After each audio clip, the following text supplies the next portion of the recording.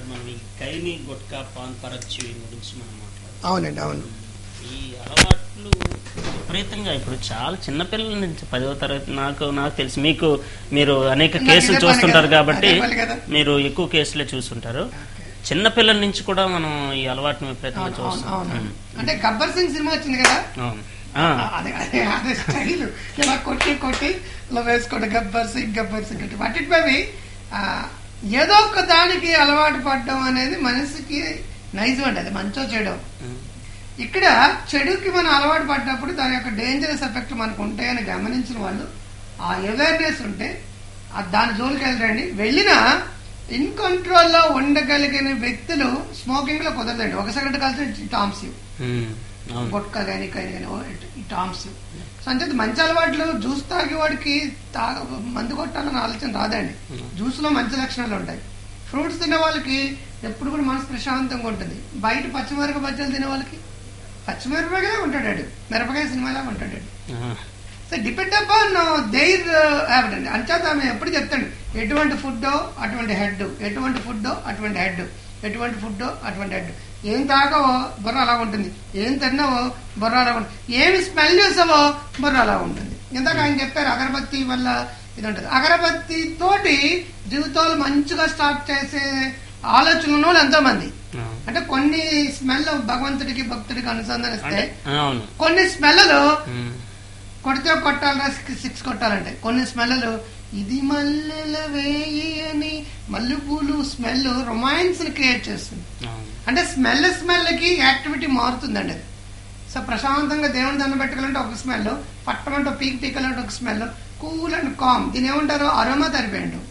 Smell ద్వారా కూడా treatment. So what it may be మనం బాడీలోని 5 పంచేంద్రియాల్ని స్టిమ్యులేట్ చేసే ఫ్యాక్టర్కి వీటిలన్నిటికి ఉన్నాయి కాబట్టి వాటిని జోలికి వెళ్ళకూడదని స్ట్రాంగ్ డెసిషన్ తీసుకుంటే, అంటే పట్టు రాదు పట్టి విడవరాదు, పట్టినేది బిగి పట్టవలను, పట్టు విడువుడు కంటే జచ్చుట మేలరా, విశ్వదావిరామ వింటే వింటే పోతే పేర, చెప్పడము నా ధర్మం వినకపోతే నీ కర్మ, అంతే మత్తు వదలరా. అంటే ఎవరో వచ్చి మన జీవితంలో ఎవరో ఏం బాగు చేయరండి. అటు రిఫార్మ్ యువర్ సెల్ఫ్ ఓన్లీ. నిన్ను నువ్వు పూర్తిగా సంస్కరించుకోవాలి. లేకపోతే నీ కుటుంబాన్ని, నీ భర్తని, నీ భార్యని, నీ పిల్లల్ని నువ్వే సంస్కరించాలి. ఎవరో వస్తారని ఏదో చేస్తారని ఎదురు చూసి మోసపోకు. ఈ మరి కైని గుట్కా వీటిలో ఉన్నటువంటి అసలు మెయిన్ ప్రాబ్లమ్స్ ఏ విధంగా మనం అరేంజ్ ఒకటండి. కైని అంటే టొబాకో, అది. గుట్కాలు ఏంటంటే కొంత టొబాకో ఉంటుంది, కొంత సఫారీ ఉంటుంది, కొంత నట్ పౌడర్ ఉంటుంది, కొంత జరదా ఉంటుంది. అన్ని కలిపితే కాంబినేషన్ ఆఫ్ మిక్స్డ్ అనమాట. ఫస్ట్ వాళ్ళకి వచ్చేది గ్యాస్ట్రిక్ ఎరోజల్స్, డైజెస్టివ్ సిస్టమ్ అంతా కొలాప్స్ అవుతుంది. సో అన్నవాహక క్యాన్సర్, నోటి క్యాన్సర్, లివర్ క్యాన్సర్, కడుపులో ఈ డూడెనమ్ related డూడెనమ్ ulcers, peptic ulcers develop అయ్యేది ఈ గుట్కా కైని జరదవాలి. అయితే దాంట్లో టొబాకో వల్ల ఈ పెరాలసిస్, స్మోకింగ్ లాగా పెరాలసిస్ వస్తుంది, హార్ట్ అటాక్ వస్తుంది, కొలెస్ట్రాల్ ఎక్కువ ఫామ్ అవుతుంది. అంటే స్మోకింగ్ ఏవైతే ప్రాబ్లమ్స్ ఉన్నాయో గుట్కా కైనికి అవే ప్రాబ్లమ్స్ ఉన్నాయి. ఇన్ అడిషన్ నోట్లో ఎప్పుడు ఉంటుంది కాబట్టి థ్రోట్ నుంచి ఇక్కడ వరకు డైజెస్టివ్ ట్రాక్ అంతా కొలాప్స్ అవుతుంది. ఇంత అవగాహన ఉన్నారు సరే, కొంతమంది అవగాహన ఉన్నా సరే, ఈ సాధారణంగా ఈ స్టూడెంట్స్ ప్రొఫెషనల్ కోర్సులు చేస్తున్నటువంటి వారు, బీటెక్ ఎంటెక్ చేస్తున్నట్టు వీరు కూడా కైనీలు వేసుకోవడం అంటాం. ఎలా అంటాం? ఇది ఎందుకంటే దేనికి మనం ఎడిక్ట్ అయ్యామో అది కావాలంటుంది. ఇప్పుడు సెల్ ఫోన్ మనకు తెలియదు 15 ఏళ్ల క్రితం. ఇటు నుంచి మిస్డ్ కాలు, ఇటు నుంచి కిస్డ్ కాలు, తర్వాత కిల్డ్ కాలు. లవ్ లవ్ లవ్ గా స్టార్ట్ అవుతుంది. ఆ తర్వాత లవ్ లో డూబ్ డాలా మునుగు చెప్తాడు. ఇక్కడ కూడా సరదాగా ఏది స్టార్ట్ అయినా సరే it converted as a enemy and danger. కోపం ఉందనుకోండి, యాంకర్ అంటాం, యాంకర్ ముందు టీ పెడితే డేంజర్ అయింది. అంటే నీకు కోపం ఉందంటే అది కూడా అలవాటే, దురలవాటే. కోపం ఉందంటే ఒక అడుగు దూరంలో డేంజర్ ఉందని అర్థం. అలాగే టీ సెల్ఫ్ కాల్ చూద్దాం. హలో, నమస్తే అండి, మాట్లాడండి సార్. నమస్కారం, చెప్పండి సార్. Okay sir. మీకు పెళ్ళైంది కదా? ఏంటంటే ఇలా కాల్ చేయడమా? పెళ్ళైన ప్రసాద్, పెళ్లి కట్ట ప్రసాద్. పెళ్ళని ప్రసాద్ పెళ్ళికని ప్రసాద్ చెప్పండి సార్. Hello hello, gold కొనుక్కుంటారా? లేదు సార్, నాకు భోజనంలోని తలంటికి లేదని పడితే భోజనం వాంటింగ్ టైప్ అంటే చెడు చెడు కనిపిస్తే వామిటింగ్స్ రావడం పెద్ద ప్రాబ్లం ఏముంది? అదేం విచిత్రమే కాదు, సచిత్రమైంది. అంటే నాకు ఇంకా భోజనం చేయాలనిపిస్తుంది. ఒకటి అంత అవర్షన్ ఉండకూడదు. ఎప్పుడు కూడా శుభ్రంగా ఉండడం అనేది ఆరోగ్యం. అది అందుకే శుచి శుభ్రం అంటాం. అది ఉండడం మంచి లక్ష్యమే. అతి అనర్థహేతు అంటాం. నవమనం కాదని చెప్పేసి చచ్చిపోయినప్పుడు కూడా నవ్వితే బాగోదు కదా. అలాగే అసహ్యం రావాలి. Don't it been limits. అతిగా అసహ్యం వస్తే ఓసిడి అంటారండి. అంటే పదే పదే పదే అదే మనసులోకి వస్తుంటుంది. అయితే అది చెప్తాను కదా మీకు, ఆ అసహ్యం అనేది అబ్సెషన్స్ గా మారిపోయింది కాబట్టి డెఫినెట్ గా దాని నుంచి మనం బయట తీసుకురావచ్చండి. ఆ సెన్సిటివిటీని తగ్గితే డీసెన్సిటైజేషన్ అంటాం. ఆ సున్నితత్వం తగ్గించాలి మీకు. Okay, right. సరే, ఇలాంటి వాటి గురించి కూడా టాపిక్ పెట్టాలండి. ఇప్పుడు ఆయనకి తల వెంట్రుక కొంతమందికి చీమలు ఉన్నా కదా తినేస్తారు, కొంతమంది చీమ కనబడితే మొత్తం ఏం ముట్టుకో. అంటే ఫోబియాలో భయం కదా, భయాన్ని irrational fear is nothing but phobia అంటారు. Rational fear, irrational fear. For example అలా బట్టి నేను ఇలా విసిరాను అనుకోండి, వెంటనే కాళ్ళు ఇలా తీస్తారు. కొంతమంది ఆల్రెడీ తీసారు, ఆల్రెడీ నో ప్రాబ్లం. అది రేషనల్ ఫియర్. ఎందుకంటే నేను విసిరితేనని వాడికి తెలుసు కాబట్టి కాళ్ళ మీద పడుతుందని చెప్పేసి. నేను విసరకుండా విసిరినట్టు, యాక్సిడెంట్ అవ్వకుండా అయినట్టు, బల్లి కనిపిస్తే భయం, బొద్దుని కనపడితే భయం, ఇలాగ రకరకాల ఫోబియాస్ ఉంటాయి. ఫోబియా అంటేనే ఫోబియా ఉంటది, ఫోబియా అలా అనమాట.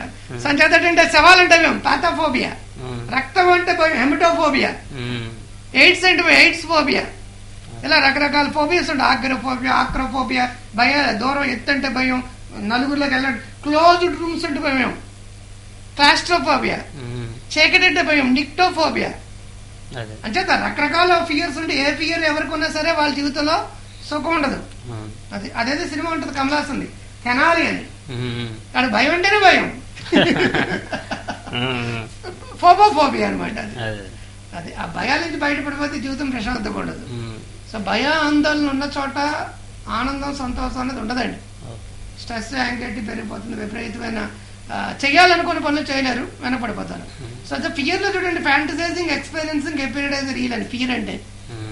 ఫియర్ అంటే ఊహించుకుంటాం, ఫ్యాంటసైజింగ్, ఎక్స్పీరియన్సింగ్, అనుభవిస్తాం, ఎపీరియడైజ్, రియల్, నిజంగా జరిగినట్టుగా. మనం చూసినట్టయితే మనం ఈ అలవాట్ల గురించి మాట్లాడుకున్నాం. Drinking, smoking. డ్రింక్ చేస్తూ స్మోక్ చేస్తున్న వాళ్ళు ఒకే టైంలో రెండు అలవాట్లు. పాన్ పరాగ్ తింటూ సిగరెట్ కాల్చేవారు, కిల్లి తింటూ సిగరెట్ కాల్చేవారు.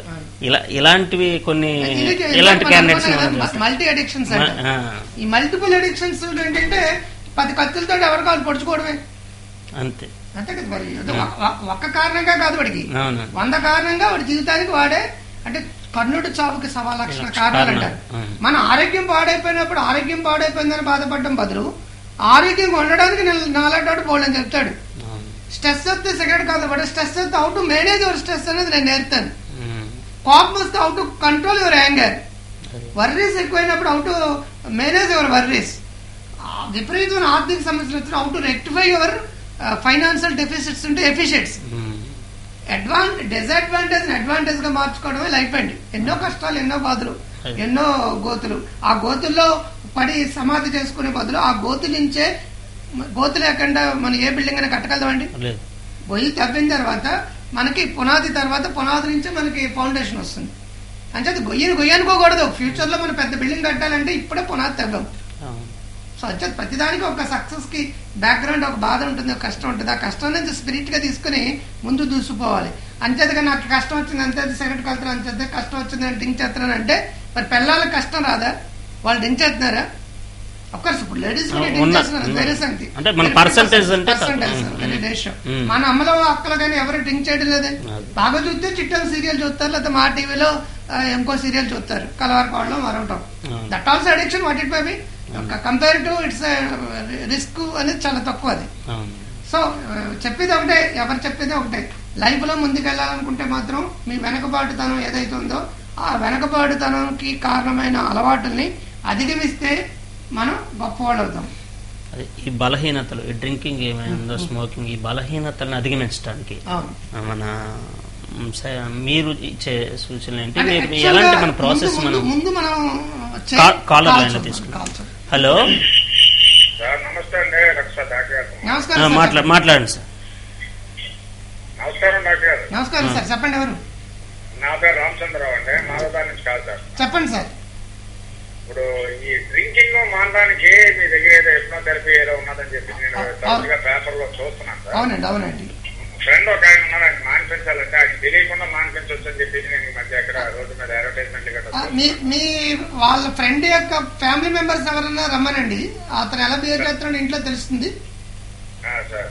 బిహేవియర్ బాగా ఉంటుందండి, పెద్ద ఇబ్బంది ఏం లేదు. ఇంకే మరి నో ప్రాబ్లం అండి. అది ఒకసారి తమను కలిస్తే సరిపోతుంది. ఏమైనా సరే వైఫ్ హస్బెండ్ వచ్చినప్పుడు భార్య లేదంటే పెళ్లి కాకపోతే తల్లి వస్తే ఈ మనం గురించి మనం చెప్తాం కదండి. మనల్ని అబ్జర్వ్ చేసిన కుటుంబ సభ్యులు చాలా మంది ఉంటారు. వాళ్ళకి మనం ఒకలా కనబడతాం. వాళ్ళకి కనిపించే సిమ్టమ్స్ బట్టి కూడా మన ట్రీట్మెంట్ థెరపీ అప్రోచ్ మారిపోతుంటాయి. అంచేత మీ ఫ్యామిలీ మెంబర్స్ అలాగే మీరు ఎక్కడైనా డాక్టర్ దగ్గరికి వెళ్ళి అనారోగ్యంగా ఏదైనా సమస్యలు ఫేస్ చేస్తుంటే ఆ రిపోర్ట్స్ కూడా తెచ్చుకుంటే, ఎందుకంటే దీనికి దానికి కాంట్రాండికేషన్ లేకుండా ముందుగా జాగ్రత్త పడచ్చండి. రామచంద్ర గారు నమస్తే. నమస్తే. నమస్తే. సో ఎవరైనా సరే ఇప్పుడు వేలు పెట్టి నేను చెత్తను ఈగోని వదిలిపేసలు నేను మాట్లాడతాను. ట్రస్ట్ అంటే నమ్మకం. ఫస్ట్ నిన్ను నమ్మి నీకు నువ్వు మానుకుంటే ఎంతకంటే మంచి విషయం ఏముంది? ఎవ్వరూ మానరండి. నువ్వు నాకు చెప్పాలా, నాకు తెలుసు, నేను చిటికలో మానేస్తానంటాను. మానేచ్చు కదా, ఊరికనే సరదాగా కాలుతున్నాను. కాలక్షేపం బుక్ చదువుకో, మెడిటేషన్ చేసుకో ప్రశాంతత కోసం, కోపం తగ్గడానికి ప్రాణాయామం చేసుకో. లేదు నీకు ఇంకా బోర్ కొడితే పక్కోడికి హెల్ప్ చేయి. మాధవ సేవయే మానవ సేవయే మాధవ సేవ అన్నారు. నీకు టైం ఎక్కువ దొరికినప్పుడు నువ్వేం చేస్తున్నావు? ఆల్కహాల్స్ ఎడిక్షన్, ఏదో ఒక ఎడిక్షన్కి వెళ్ళిపోతున్నాం. టైం దొరికినప్పుడు I don't have time, I have no time. Yoga చేయమన్నప్పుడు నాకు ఖాళీ లేదంటున్నావు. ఖాళీ దొరికినప్పుడు యోగా చేయొచ్చుగా. ఖాళీ లేనప్పుడు నాకు ఖాళీ లేదంటున్నావు. ఖాళీ దొరికిన ఇంగ్లీష్ నేర్చుకోవచ్చు కదా. ఇంగ్లీష్ రాదా, నీకు ఫీల్ ఉంది కదా, బాధ ఉంది కదా. నీకు దాని ఏమంటారంటే ఫిల్ ద గ్యాప్ టెక్నిక్ అండి. Where is a gap, you have to fill it అని. నీ గ్యాప్ ఏదో ఉంది, ఆ గ్యాప్ ను ఫిల్ చేసుకో. ఈ ఖాళీ సమయంలో గొప్పవాడవుతో, స్ట్రెస్ ఉన్నప్పుడు మేనేజ్ చేసుకో, ఆరోగ్యం బాగుంటుంది. కోపం ఉన్నప్పుడు మేనేజ్ చేసుకో, యాంగర్ మేనేజ్మెంట్ అంటాం. వర్రీస్ వచ్చినప్పుడు మేనేజ్ చేసుకో, వర్రీ మేనేజ్మెంట్ అంటాం. ఫైనల్ గా చేంజ్ మేనేజ్మెంట్ అండి. చేంజ్ లో అక్షరాలు ఏమన్నాయి చూసుకోండి. CHANGE. C for commitment. నువ్వు ఏది చేయాలనుకున్నా నీకేం కావాలి? కమిట్మెంట్ కావాలి. కమిట్మెంట్ ఉండడం అంటే నాగార్జున సిమెంట్ అంతా గట్టిగా బలం ఉన్నట్లు లెక్క, ఫెవికాలకు అతుక్కుపోతుంది. అంటే ఇక్కడ అర్థం అంటే మనకి చిత్తశుద్ధి ఉందండి, చిత్తశుద్ధి ఉందా? చిత్తశుద్ధి, అదే problem. C for commitment. Change లో హెచ్ ఫర్ హార్డ్ వర్క్ అండి. దేనికైనా సరే ఒక అలవాటు చేసుకోవాలనుకున్నా, కొత్త అలవాటు పాలు చేసుకున్నా సరే కొంత కష్టపడాలి. A for anchoring ever self. ఎవరిలాగా నువ్వు ఉండాలనుకుంటున్నావు, ఏ వ్యక్తి లాంటి జీవితం కావాలనుకుంటున్నావు, వాడే నువ్వు అయితే నువ్వు ఎలా పే చేస్తావు? Role model. N for no negative thinking. ఇలా అనుకుంటే తగ్గిపోతుందా? కొంచెం లాభాలు. First of all negative thinking నెట్టేట్టు ముడుతుంది, positive thinking పైకి తీసుకెళ్తుంది. మనం నట్టేట్లో ముడుదామంటే పైకి వెళ్దామా? కాబట్టి N for no negative thinking. G for goal setting. నువ్వేం చేయాలనుకుంటున్నావు, యూ సెట్ ద గోల్. ఈ ఫర్ ఈజీలీ డస్ ఇట్. అంటే అకస్మాత్తుగా 50 సెకండ్ల వాడి నైట్ మానేస్తే ఆ మన్నాడు నీకు సైడ్ ఎఫెక్ట్స్ చాలా వచ్చేస్తాయి. కాబట్టి సులువుగా ఈ రోజు 1-2 మాను, రేపు ఇంకోటి మాను, ఈ రోజు కొంచెం 2 స్పూన్లు మాను మందు, ఎల్లుండి 2 స్పూన్లు మాను. పెగ్గలు పీపలు మానమని ఎవరు చెప్పలేదు. వాట్ ఇట్ మేబీ ఒక 21 రోజులు టైం పెట్టుకున్నావు, 15 రోజులు టైం పెట్టుకున్నావు, 1 రోజులు టైం పెట్టుకున్నావు. ఒక క్విట్ డేట్ అంటారు దాన్ని. నువ్వు కొంచెం ఈజీలీ డస్ ఇట్ అంటే అది. ఇలా మారినప్పుడు నీలో ఏం మారాలనుకున్నా అది వస్తుంది. అంటే you want to make the habit or break the habit. ఒక కొత్త అలవాటు చేసుకోవాలనుకున్నా, పాత అలవాటు నుంచి బయటపడాలనుకున్నా, you must have 21 days are enough for you. 21 neurological trials. Brain కి 21 న్యూరలాజికల్ స్టిమ్యులేషన్స్ ఉంటే you can change your life and total health and wealth. So health management, wealth management, worry management, stress management, అన్ని management ఉంటే final గా smoking and drinking after అండి. So I can teach you, train you, treat you. నేను teach చేస్తాను, train చేస్తాను, treat చేస్తాను. Teaching, training, treatment, ఈ 3 ఉంటే ఫైనల్ గా నువ్వు ఒక్కడవే కాదు, నీ కుటుంబంలో అందరూ బాగుంటారు. మిగతా డాక్టర్ దగ్గరికి వెళ్తే మీకు తల్లింపు వస్తే వాడు ఒక్కడికే ట్రీట్మెంట్ ఇస్తాడు. నా దగ్గరికైనా ఒకరికి ఏంటి వచ్చాడంటే కుటుంబంలో అందరూ వెల్దీగా డబ్బులు సంపాదించే జబ్బులు నావే. నేనే మీకు నేర్పుతాను. How to set goal, how to achieve goal నేర్పుతాను, how to overcome your problems అంతా కూడా నేర్పుతాను. కాబట్టి ఫైనల్ గా ఒక నెలలు తిరగకముందే 0 to హీరోలు అవుతారు అనే జబ్బులు తగ్గుతాయి కూడా. ఈ అలవాట్లు అనేటువంటివి కొందరు ఈ మానసిక ఒత్తిడి గురించి మనం చెప్పుకున్న అలవాట్లోకి వెళ్తారని, కొందరు వేరే వారి ప్రభావం చేత ఈ అలవాట్లోకి వెళ్తారని, ఇన్ఫ్లుయెన్స్ అవుతారు. కుటుంబ సభ్యుల్లో ఉన్నటువంటి అన్నో లేకపోతే తండ్రో లేకపోతే చేస్తే వాళ్ళు చేస్తున్నారు కదా నేను చేస్తే తప్పేంటి అనేటువంటి భావనలో వీరు వెళ్లే వాళ్ళు కూడా ఉన్నారు. అంతే కదండి. ఏ గూటి పక్షి ఆ పలుకు పలుకుతుందంట. అవును. కాలర్ లైన్ మిస్డ్ కాల్ చెప్పండి. ఏ గూటి పక్షి ఆ పలుకు పలుకుతుందంట. అంతే కదా. ఐఏఎస్ ఆఫీసర్ ఇంట్లో పుట్టినాడు ఆటోమేటిక్ ఐఏఎస్ వచ్చేస్తుందండి. సంగీత సామారెడ్డి ఇంట్లో ఉన్న పని మనసు కూడా సరిగం బదులొస్తూ వస్తాయి. సో దీన్ని బట్టి మనకి ఏమర్థం అవుతుందంటే సర్కమ్స్టాన్సెస్ అండ్ ఎన్వైరన్మెంటల్ ఫ్యాక్టర్స్ అంటారు. తండ్రిలో బాగా గుర్తుకోబెట్టుకోవాల్సినట్టంటే మీ కొడుకు కూడా రేపు ఫ్యూచర్ లో తాగుబోతూ అవుతాడు, తిరుగుబోతూ అవుతాడు, సిగరెట్ కాలుతాడు, గుట్కాలు వేస్తాడు, కైనీలు వేస్తాడు. అలాగ ఊహించుకుని చూడండి మీకు ఎంత బాధగా ఉంటుందో. సో మీరు మీ పిల్లలు బాగుండాలని కోరుకున్నప్పుడు ఎట్టి పరిస్థితుల్లోనూ మీరు మానడానికి ప్రయత్నించండి. మిమ్మల్ని చూసి ఆ పిల్లలు పాడవుతూ ఉంటారు. చాలా మంది పిల్లలు వాళ్ళ తల్లిదండ్రులు కారణంగానే మొదలు పెడుతూ ఉంటారు. సో మా నాన్న చేస్తే తప్పలేదు కానీ నేను చేస్తే తప్ప. కాలర్ లైన్ తీసుకున్నాను. హలో హలో నమస్తే అండి. మీ టీవీ వాల్యూమ్ తగ్గించి మాతో మాట్లాడండి.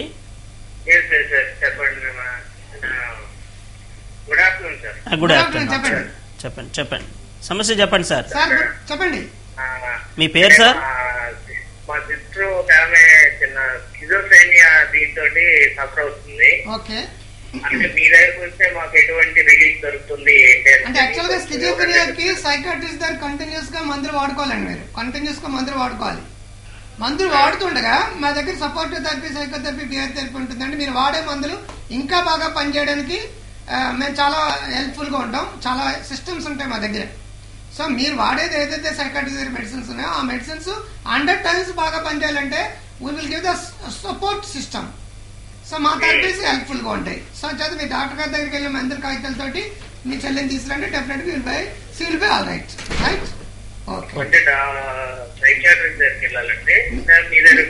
మీరు మా దగ్గరికి వస్తే మాకు సైకాట్రిస్ట్ కొన్ని కనెక్షన్స్ ఉంటాయండి.